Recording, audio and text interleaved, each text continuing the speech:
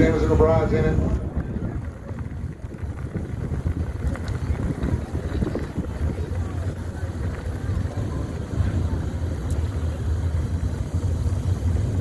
As soon as I hear something, I'll let you know.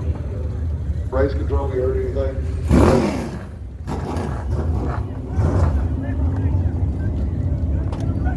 As I hear something from race control, then I'll let you know.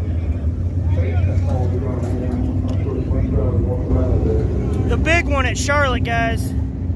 2 on their roof. These cars upside down.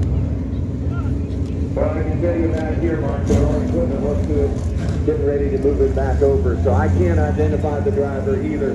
But in the way they're going about things right now, the driver must be out of the vehicle before they're doing this.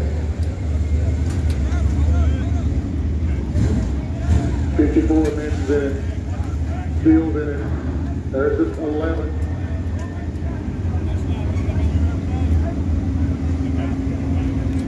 Blue 18. Oreo, you alright? In the 18 car possibly. Oreo, you alright? 6 car was either in it or got stopped to avoid. 2 upside down, Rick. I am hearing 2. There are 2. There are 2. One towards the inside, one towards the outside. The hook is on the one on the outside. The inside, they're still trying to work to figure out how to get the hook on it as well. You don't see 2 cars upside down in late model racing very often. That's a very, very odd occurrence.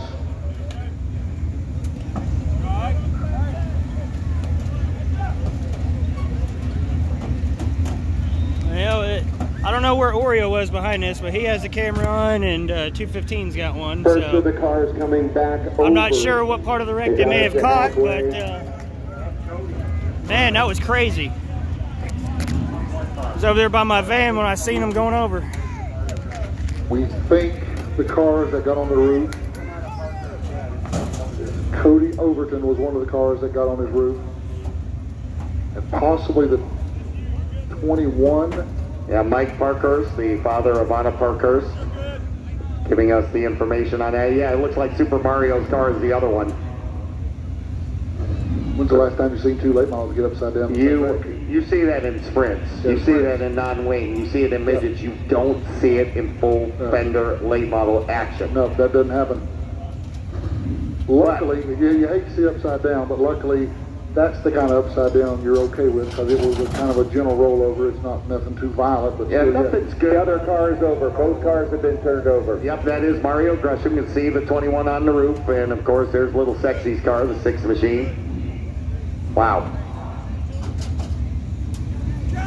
And Blake Dill had a pretty good deal with that, because they were both flipped in front of him and behind him and alongside him. Well, Blake Dill was actually running in 4th spot, so he might have been one of the first ones to get turned around, and they must have started jumping wheels, and very strange occurrence. I don't think I've ever seen 2 late models go upside down in the same wreck, ever.